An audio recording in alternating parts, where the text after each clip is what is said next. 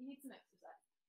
All night long, all night, all night, all night long, all night, all night. Okay, I've succumbed to her charm. Right. Just briefly, I can only keep this going like another 3 years. Perimenopause.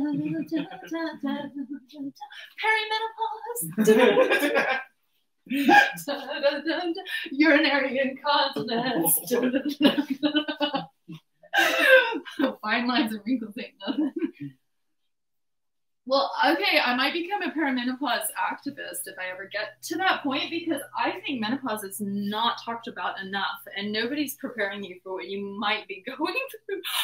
Ooh, a little out of balance there. Okay. Yeah. So, ooh. There's evidently a thing of lengthening of cycle that could happen in your early 40s. Your mid-40s, whenever the length, so don't be fooled by it. Don't freak out for like 5 days, like, what the fuck, where's my, but you're gonna.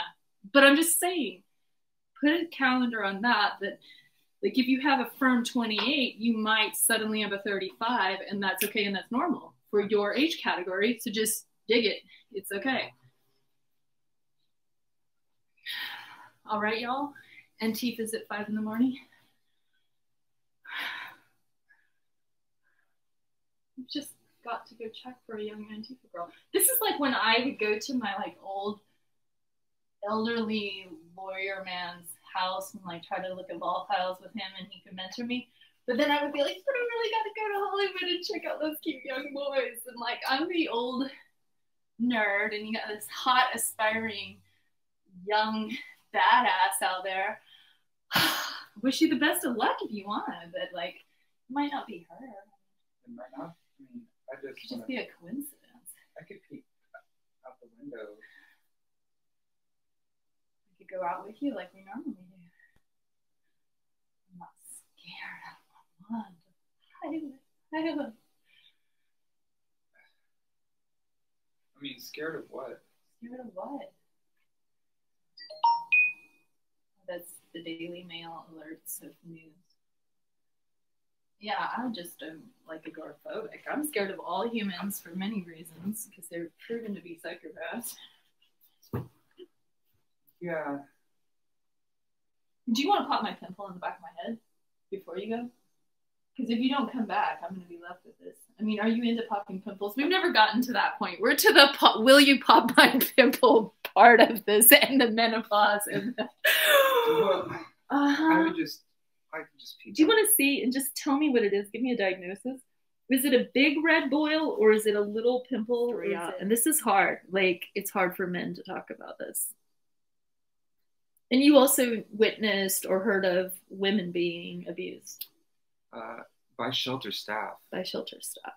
By the people who are meant to protect them, and also by the people who had the sole ability to say, you can't be here tonight. In fact, I'm giving you what's called a BLA.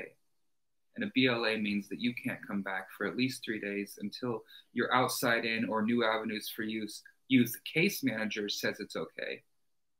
So they've got in on the game. So then you basically got to kiss up to the sexual predator to even have a roof over your head. Yep. And or you might be kicked in the face. You could be stepped on by police, anything. All the staff members had issues, mental, like they were all under the influence of drugs, and some of them were rapists, active rapists of the community members, the homeless community, the youth. And I know this one, particularly two of them that were depraved.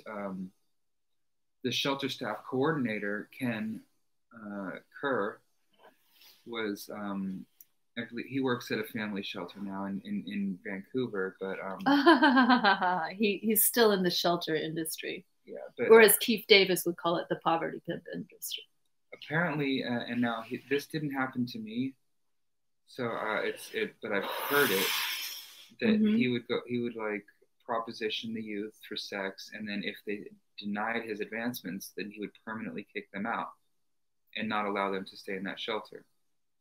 And so he's using the beneficence of the donations of the well-trusting public to fund. It's kind of like, I'm kicked out of the Seaside Community Center for not letting the director of a program like attempt to rape me and get away with it without being whistleblown. So because I whistleblowed him, I get treated like a criminal. Kind of. I mean, it's not similar. It's not the same because I'm not an 18-year-old kid that is so highly vulnerable. I'm vulnerable, but not that vulnerable.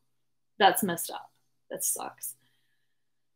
I'm sorry. It's like a really inadequate response, and I don't like cursing. So you witness things, you experience things, you put some on a Twitter thread. I think I copied it into my blog when I was very fearful that your Twitter would get. I think I copied enough text. It was before I was into screenshotting. I knew how to screenshot 10 years ago, and then I kind of forgot. It wasn't a thing that I needed to do frequently or would want to. It's a new thing in a way. It's almost too, it's the internet becoming so self-reflective. It's like navel gazing is what my mom would call it. The hippie word for that, where you're so self-reflective that you can't write a tweet that you're afraid that it will be erased. It's like hyper documenting your every breathing move to the point that not only is it strange to document your entire life for the public, then it's strange to like screenshot each other's it's a self-reflexive internet panopticon thing. So tell me more, Farley, about this continuum of abuse. Well,